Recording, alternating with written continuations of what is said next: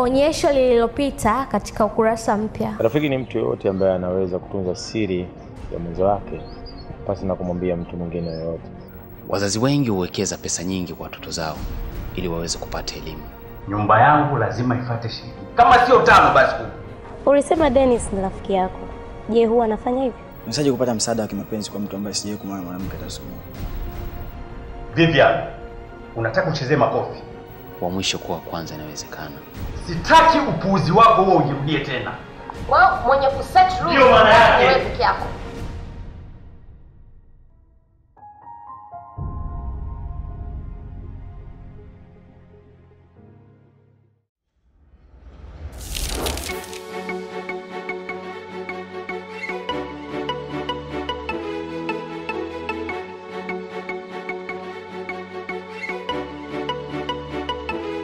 Amka na uvumilie shida, matatizo wanadamu kawaida.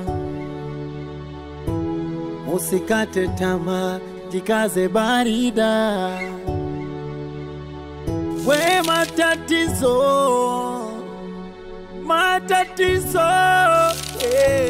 jikaze. Matatizo tumombiwa viumbe hai. Usilalamike, utamkufula letuleta dunia. Jikaze, matatizo tumombiwa viumbe hai. Usilalamike, utamkufula letuleta duniani. Achana zile zama, hizi zama mpya. Usitupe kitabu, fungua kurasa mpya. Achana zile zama, hizi zama mpya.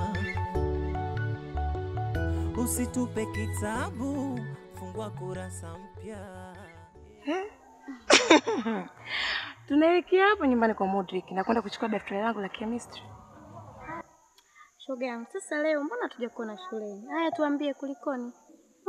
Shoga yangu acha tu. Babu yangu anaumwa. Hata hivyo, nilikuwa nakuja kwenu, uniazime daftari lako la biology, nikakopi notes. Tena hapo Sabrina amenikumbusha. Unajua katika siku ambayo umekosa vitu ni leo. Yaani mwalimu amefundisha bonge la topic. Unajua Komoza ni ex na wewe? Mbona mnanipa mshawasha, ni topic gani hiyo? Yaani katika siku mwalimu alizofundisha leo kafundisha. Monica na Naomi. Sasa uamini? Hapana, sina maana hiyo. Yaani leo ametudadavulia maana Komoza ni X na Y. Na akatuelezea evolution process aliponifresha zaidi sasa. Ni pale alipofafanua fertilization process. Asa hapo ndo palipokuwa patamu zaidi. Pale alipofafanua kiundani zaidi kuhusiana na fertilization,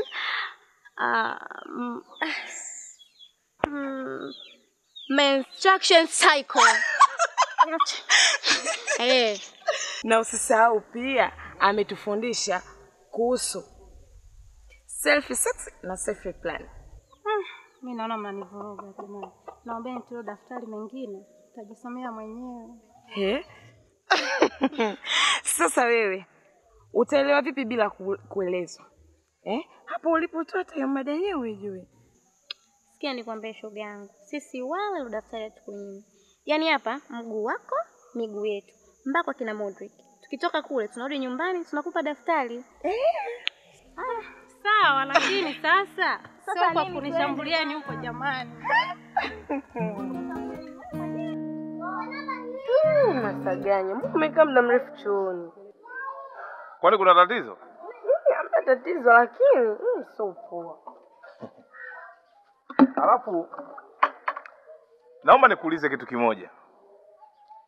Hivi unavyoyatazama maisha ya Mkuha kwa ujumla, kama wewe ungekuwa ni mwandishi wa filamu nchi, ungeandika hadithi ya aina gani? Kwa mimi ninavyoona, ningeandika maisha ya ukoloni. Kwa nini? Kwa sababu anaishi katika mfumo wa ukoloni mambo leo. Alafu mimi nimejifunza kitu Melissa. Binadamu sio wabaya. Ila kuishi na binadamu ambaye hawezi kulitambua jambo kwa wakati ni kipaji mama. Kwani wewe na Mkuha ni ndugu?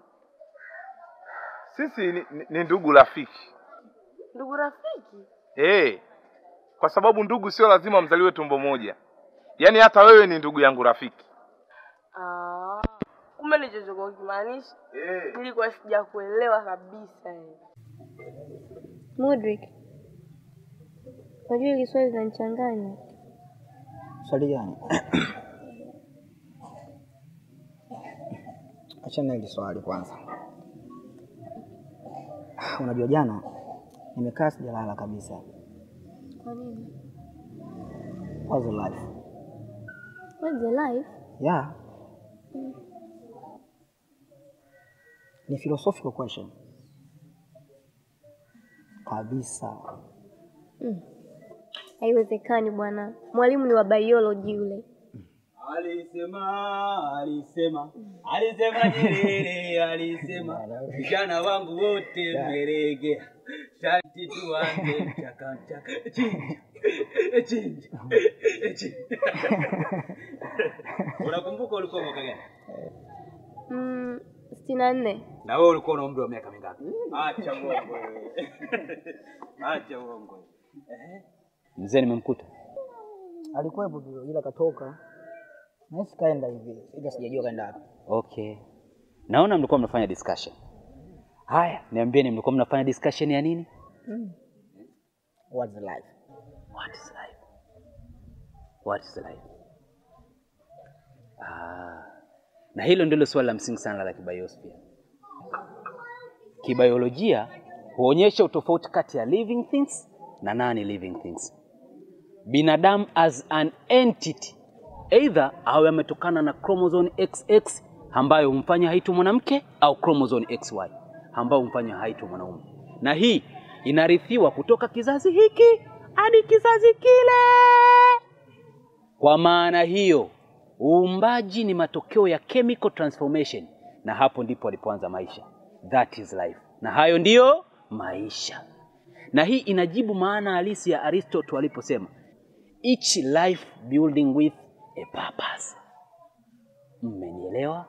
Kwa maana hiyo unataka kuniambia kile walichotuambia wazazi wetu natakiwa kuishi pale unapojitegemea sio cha kweli? There you are. Kabla ya fertilization, millions of sperms zinazo struggle kuelekea katika mji wa uzazi. Hii inadhihirisha kuwa hata maisha yalianza katika mfumo wa kukimbizana. Na mshindi wa mbio hizo ndio nyie hapo, Na mshindi wa mbio hizo ndio nyie. Na hapo ndipo alipoanza maisha. That is nature. Ina maana hamkuwahi kusoma theory ya Darwin kwamba we live under the struggle of the fittest. The fittest will survive and the weak will be perished. Nafikiri mwalimu wenu atakuwa hajafundisha vitu vingi sana. Ila mimi napenda kwa sababu mnapenda kujisomea. Na kwa sababu education is a key of life. Education is a key of life. Lakini umfanye mwenzio asome, Haya, basi baba akija utamwambia Rami alikuja kumtafuta. Sawa. Haya, kwaherini kwaherini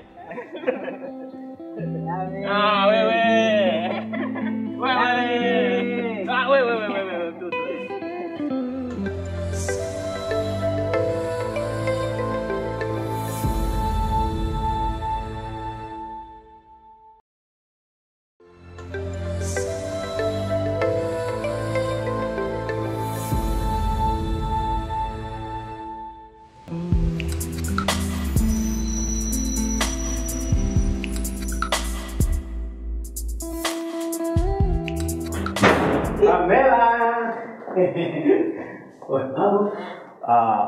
Nilikuwa naulizia design file naweza ngalipata. Wewe ni mgeni na registry. Nenda katafute mwenyewe basi. Mbona leo unajibu majibu kama hayo? Mpya,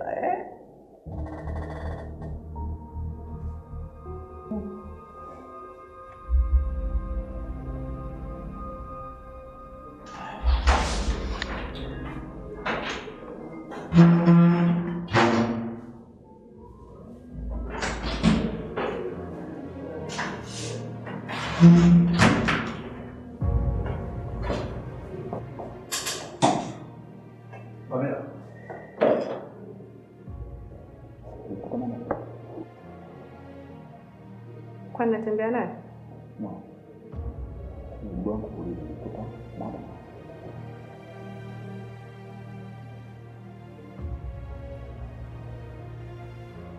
Nakuuliza tena. Kwa natembea naye?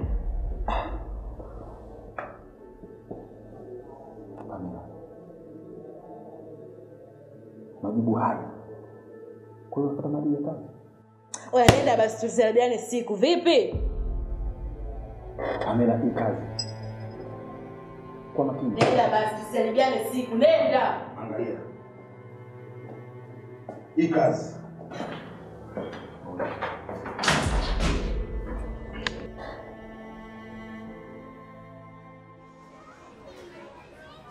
Unajua tatizo lako wewe hapo unakuona mpampakisha sana. Sio nampakisha mwanangu. Wewe hizo lingisho mimi ndo siziwezi. Kwa sababu wewe kama umeamua kubambanya mchongo nishirikishe. Sasa wewe unafanya kama wewe hivyo, yani ile kichini chini pa mimi isiele mimi nakufikiriaje? Kwa punguza watu nataka mimi na wewe tuamani. Bwana blaza Jacob ni aje? Ngombe anasemaje ndugu? Sawa. Misha vipi? Bwana. Bwana samani ilikuwa mida fulani hivi nikuibukia maskani bwana. Ulikuwa uje nyumbani? Nilikuwa nije maskani. Ya, sasa unajua bwana nilikuwa naomba nizungumze kitu kimoja na wewe. Unajua sisi tunavyokuchukulia hapa mjini ni kama bro fulani mwenye busara. Nitaka nishirikishane na wewe kuhusu maisha. Sababu kuna wakati nikifikiria mimi nacheza basi. Sasa wewe sikilizia kwanza. Namalizana na bro hapa tunachekecha wote. Mimi utanikuta chini. Hizo ndo mambo tumetoka kuongea sasa hivi mwanangu. Wewe nisikilizia hapa tunachekecha pamoja, wewe shida yako nini sasa? Tumetoka kuongea sasa hivi, kaa hapa. Bro. Yaani mwanangu halisi ni kwamba katika maisha ya kawaida kuna vitu huwa vinanichanganya sana. Kwa mfano tunapokuwa shule huwa tunafundishwa somo. Alafu lile somo tulofundishwa tunaenda kulifanyia mtihani. Kitu ambacho katika maisha ya kawaida bro, yani tofauti kabisa. Kwa sababu tunaanza na mitihani ya maisha. Alafu kupitia mitihani ya maisha ndio tunapata somo. Sasa hili ni jambo la kwanza ambalo niliona bro lazima nikutafute kwanza ili tuwekane wazi kwa sababu naona linanivuruga sana. Sasa ni kwamba huo ni utaratibu na inategemea na mfumo wa nchi yenyewe. Tatizo liliokuwepo kubwa sana ni kwamba hatuna rasilimali elimu. Hatuna rasilimali elimu, ndio maana unakuta vijana wengi sana unaweza kuona kwamba kwa vivu kuto kujituma. Lakini sio kweli. Kila kijana anatamani kujituma. Sasa unavyojituma katika njia ambayo sio sahihi ndio unakwenda kufeli. Na ndio maana umesema unakutana na mitihani ndio baadaye kwenye somo. Hata tungeanza kwenye somo kama tungekuwa tuna rasilimali elimu, kila mmoja angeanza kwenye somo akakutana na mtihani. Hii maana yake nyingine labda niwaulize nyie mnataka maisha ya namna gani? Si maisha tu, maisha ya kawaida tu.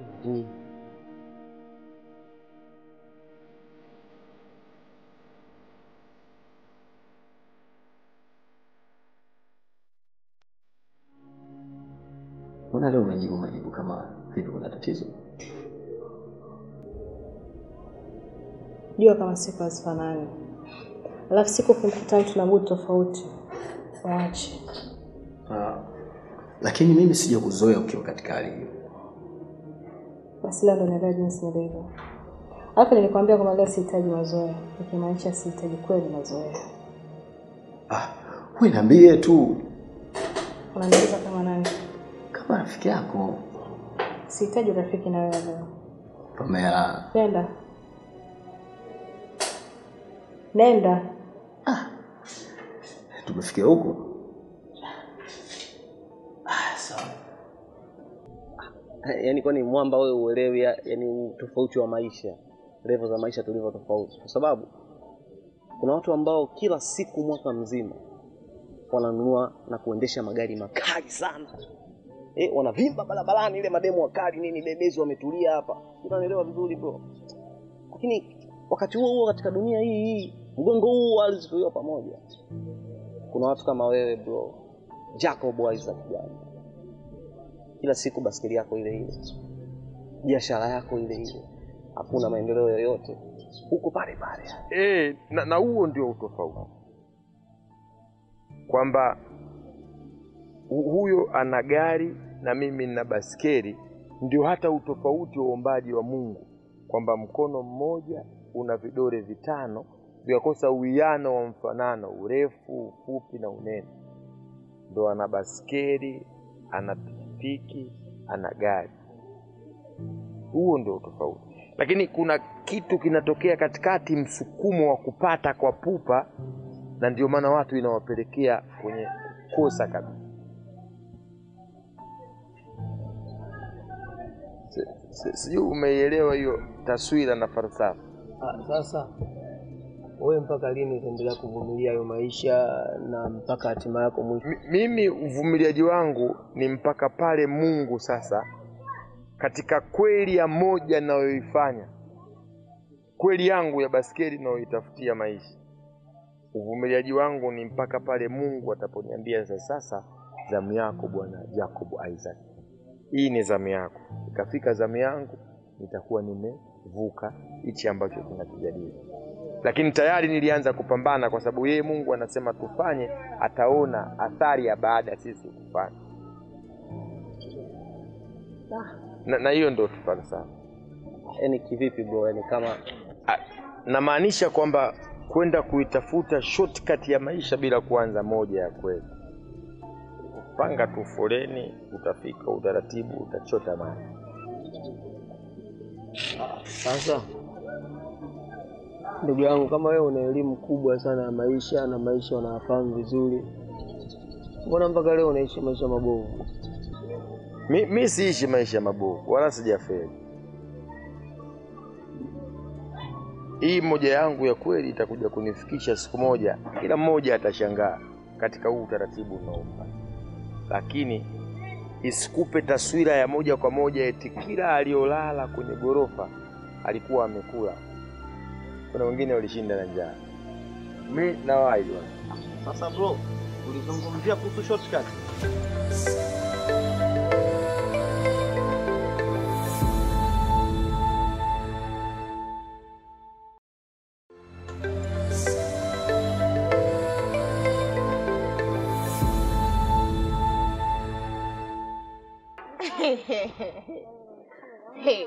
Si alinibabua pale mwenyewe, akaona amefunga, kumbe nilikuwa namlia tu timing zangu.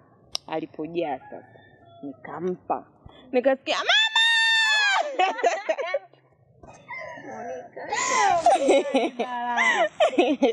Monica wewe hapana. Mlimsikia sasa alipokuwa analia? Utafikiri Mpya. Acha Mungu, alipokuwa mjinga sasa. Eti ananifuata, Dina, umemwona Monica alichonifanya, kanibabua Mpya. Na mimi sikumchelewesha, nikampa mishiti yake pale pale, nikamwambia na ukome. Kama kawaida yake, hakuchelewa, moja kwa moja cha unyonge wake, nao nikamkimbilia. Sasa wewe mtu kama vile analia, mimi mwanaume umenijia, nimemsamehe. Mwanaume. Nawe kila siku nakwambia huo moyo wa huruma utakuja kukuponza. Sasa mimi pale wewe ningefanyaje? Mtu analia kama vile mimi mwenye huruma. Ungempa shiti tu. Yeye anapopenda kwa babu wenzie midday, wewe hilo ulioni? Ila Monica, umenichekesha ndugu yangu. Lile shindu ulompa. Yaani pale nilikuwa namuona huruma analia, lakini ulipompiga ile shindu nimecheka. Monica, ujue Monica wewe bouncer, ujue kiboko. Monica ujue bouncer sana. Yaani tuachane maana hapa nitacheka mpaka kesho kutwa. Wewe ni hatari dada. Tuachane nayo. Naomi, kwanza kwa Mudrik tunaenda saa ngapi? Huko bwana tuachane napo. Kwanza yule mtoto wa kiume, sisi watoto wa kike. Achana naye bwana. Kweli? Unaonaje? Naomi nimekumbuka. Nini? Nikutana na wifi yako. Wifi yangu hiyo? Na usisubira. Kule juu na nini sokoni kule. Ila nyie subira ni mzuri. Afu mpole sana. kaka Jacobo pale kapata mwanamke. Wewe unasema nini wewe? Hivyo unamjua Subira wewe? Moto wake akiwasha kama mbogo. Niulizeni mimi. Naomi, ulishie kumuona kakasirika mpaka unaongea hivyo? Sema wewe. Maskini mtoto wake alivyokuwa mpole jamani. Sikia, kuna siku moja aligombana na kaka Jacobo. Hivi ilikuwa kisa dini. Wewe, huo moto wake hatukukaa. Sisi yangu Subira, nisikilize mimi. Jacobo ni kaka yangu, mimi namjua vizuri. Hapo alipofikia ndio akili yake imefika mwisho. Nikusikilize. Nikusikize baada ya yeye kunitukana mbele za watu kwa sababu ya dini. Dini ni nini? Subira, nisikilize mimi. Zimu likujualo halikulika kumaliza. Ili ya mambo yaishe, inatakiwa mkae chini na mzungumze. Nisubiri nini? Siacha kusubiri, nisubiri nini? Mimi naona kila mtu achukue muda wake. Kila mtu afanye maisha yake. Haina haja ya nini? Kwa lazima. Maki mimi nimeona kwamba tatizo langu mimi ni kumpenda yeye. Hilo ndo nakosa nilolifanya. Mimi najua hisi yangu. Sikia nikwambie, unachotakiwa kumsoma tu akili yake na yani jinsi alivyo. Hapo utakuwa umefanya kitu hisi yangu. Ndio nimeshakwambia kila mtu afanye maisha yake. Nimechoka, sitaki. Kwanza anavyoonekana atakuwa na mwanamke mwingine, hamna kingine. Sitaki baba. Yaani nilimwona kaka yangu. Alikuwa mnyonge siku hiyo. Tuache tu hapo.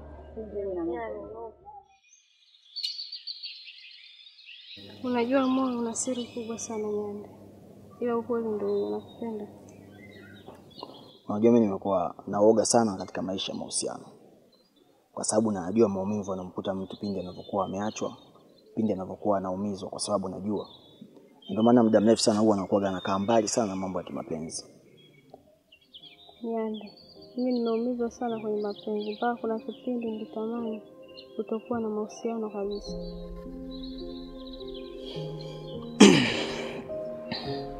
Nikuulize swali.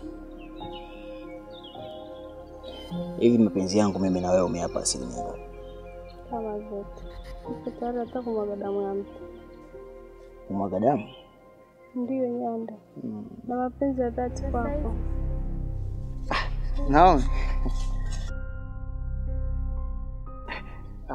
Naomi, hamna kichochote kibaya ambacho kilikuwa kinafanyika pale. Tulikuwa tunazungumza tu mambo ya kawaida ya kujenga kijiji chetu kikiweze kwenda mbele na mume wangu. Tumani nimekuja hapa kwa niaba ya kukuambia ufahamu nini ambacho kilikuwa kinaendelea. Nyanda, nikuombe kitu. Niombe, yani omba chochote kile kwa sababu wewe ndio mwanamke wa maisha yangu mimi. Niko radhi kwa lolote lile naomba, usijali. Utanisaidia? Lazima nikusaidie, nakupenda. Lazima nikusaidie. Sasa sikia nikwambie, kuanzia leo unikome, sawa? Tena unikome Nyande. Afu uenda ile ndio list yako. Mimi sio list yako, sawa? Unikome.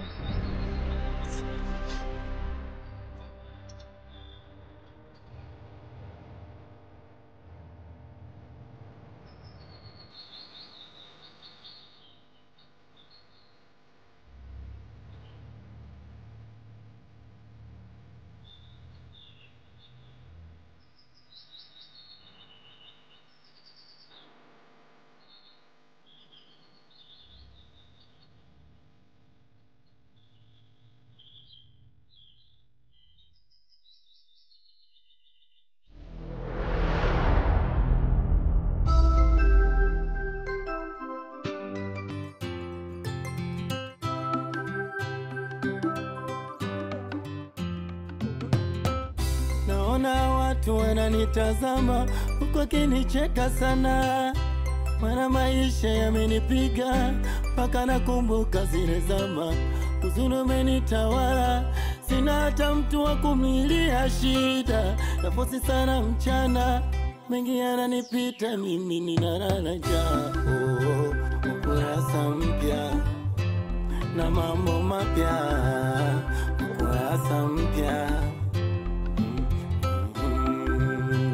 Ukurasa mpya na mambo mapya. Ukurasa mpya. Kaka wale, wadada wale, ukurasa mpya. Mama wale, wababa wale, ukurasa mpya. babu wa leo